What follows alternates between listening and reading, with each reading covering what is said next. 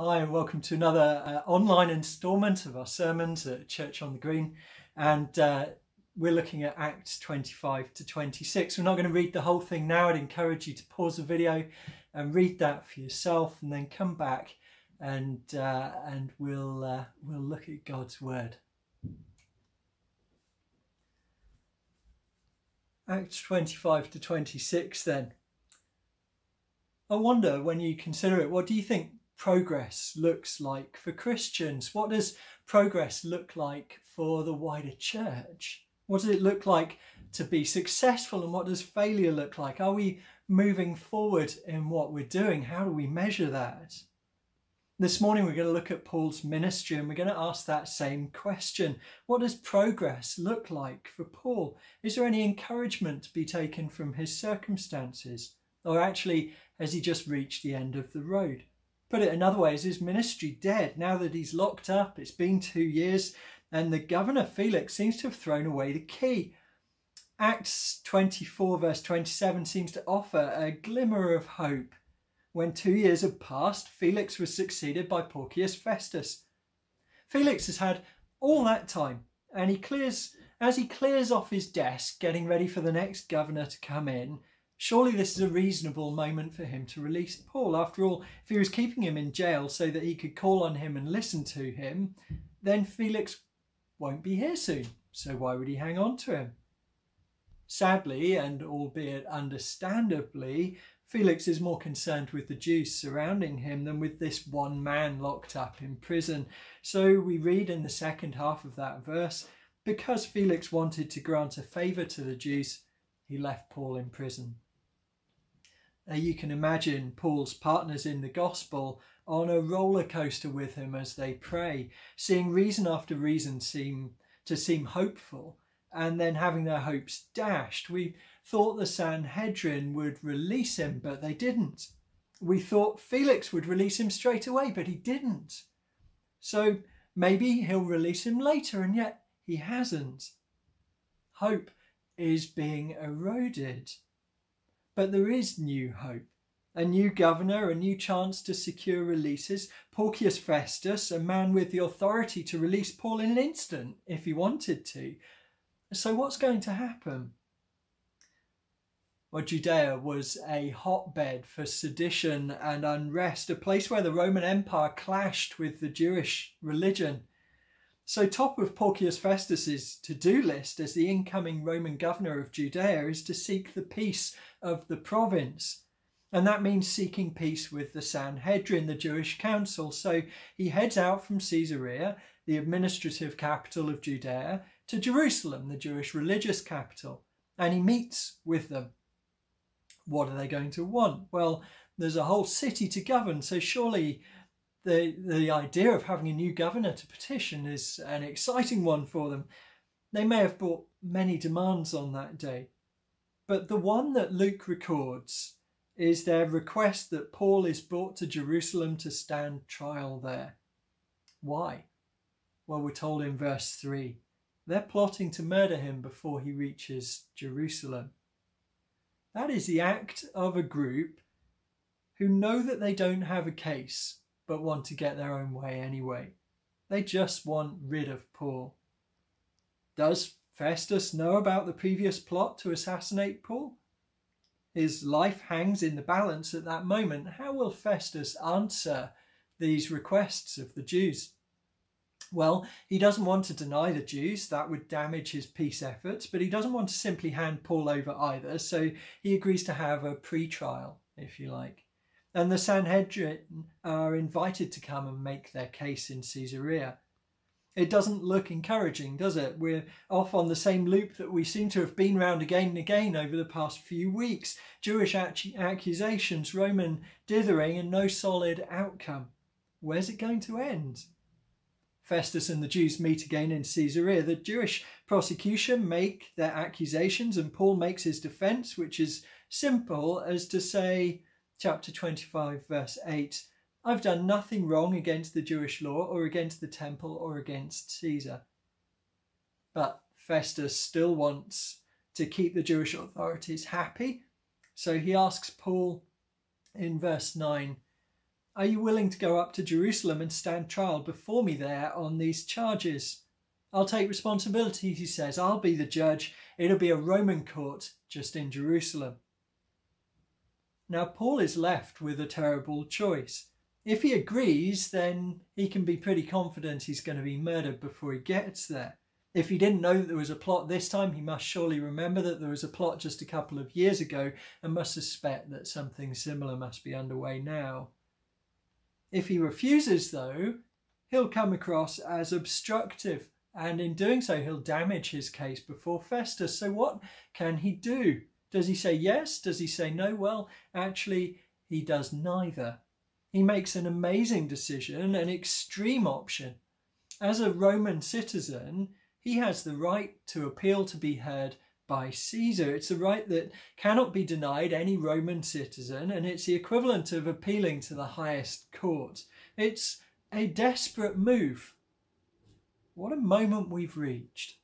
That the best option open to Paul is not to seek the judgment of the court of God's people, but the court of Nero, an emperor already known to be corrupt and intoxicated by his power, an emperor known to react badly to having his time wasted.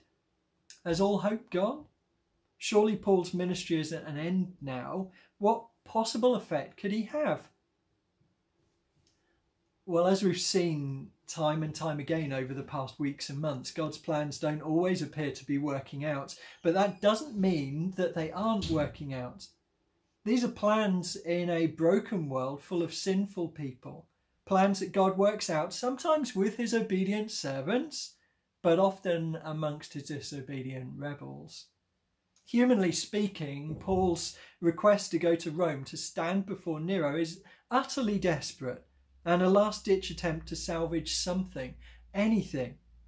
But now, as we look back and we're able to see what God was really doing, we see that Paul's decision to appeal to Caesar was the very decision that was going to take him to Rome, take him to the centre of that mighty empire, give him a voice that would cause the gospel to echo to every corner of the earth.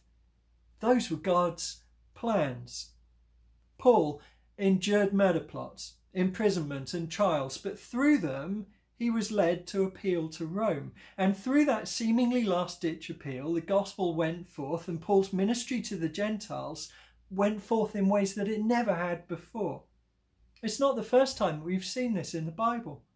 Joseph, the subject of treachery and a plot to murder, thrown in a well, dragged out, sold into slavery, accused, imprisoned, and through it all, sent to Egypt and able to reunite the family of God and save them from famine that would have destroyed them, to be brought back into the promised land. What about Moses, the unexpected slave survivor growing in Pharaoh's palace, to be rejected by his own people, outcast, drawn back to lead them, grumbled at, rebelled against, and finally barred from going into the promised land? And yet he led the people who would enter the promised land on one day. It didn't look like success, but it would be in time. What about David, the shepherd who becomes king only to fall foul to sin and have a royal family that tears itself apart? It looks like failure. And yet that same David is the ancestor of Mary, who gives birth to a baby boy in a manger in Bethlehem. A boy who'll grow up to know the rejection of his own people, a murder plot carried out through false accusation, mock trial and beating, and the lowest of lows, crucifixion. The Son of God, crucified, dying, dead. It looked so much like failure. And yet that plan, from the beginning, sees sin conquered and death destroyed. It sees a new resurrection world where God's people can be at one with him and enjoy him forever.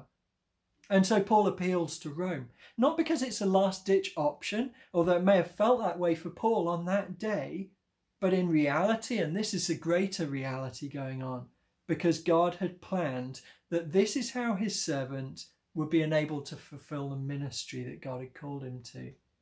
God had planned that this is how he was going to build his church on that day and over those coming months and years.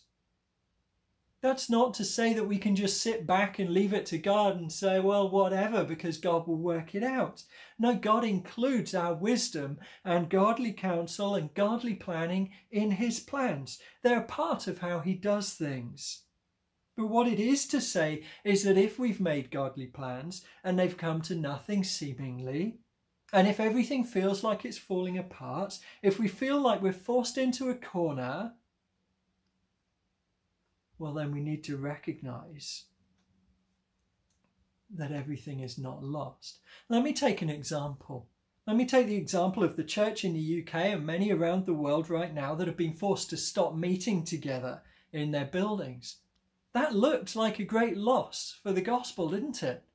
How can we reach out when we're not meeting together? How can we continue to gather people in when we're not meeting together? We found ourselves in a corner. And yet God's plans stand. And as God has worked out his plans, we've seen people gathered in from other parts of the country, from other parts of the world to join with us. We've seen that God is still doing his work. We are still a part of God's work in history to send his gospel to the nations, lockdown or no lockdown, to see many saved. The Great Commission is no less great because circumstances are difficult right now. And there will never be a time before Christ comes again where God is not working out his promises and his plans in us and around us. So have confidence, brothers and sisters. In every circumstance, trust that God always carries out his promises. Let's pray, shall we? Lord God, circumstances around us change sometimes so quickly that we struggle to keep tabs on what is going on. We struggle to measure what is success and what is failure, what has gone well and what has gone badly. Yet in it all, Lord, you're working out your plans. Lord, we may struggle to catch up, to keep up, but you never struggle to work out your promises. Help us then, Lord, not to trust in our own ability to perceive what is happening. Help us to trust in your greatness, in the God of the Bible, in our Lord Jesus Christ, our Saviour, the one who was crucified and died and was resurrected. And so now, Lord, we live in that resurrection hope. Lord, we pray you would help us to live as disciples in the knowledge and assurance of your love and your grace. Help us to reach out in confidence that however things look today, Lord, you have set true hope before us of eternity. Help us in all these things to be your disciples, we pray in Jesus' name. Amen. Amen. And we'll see you again soon.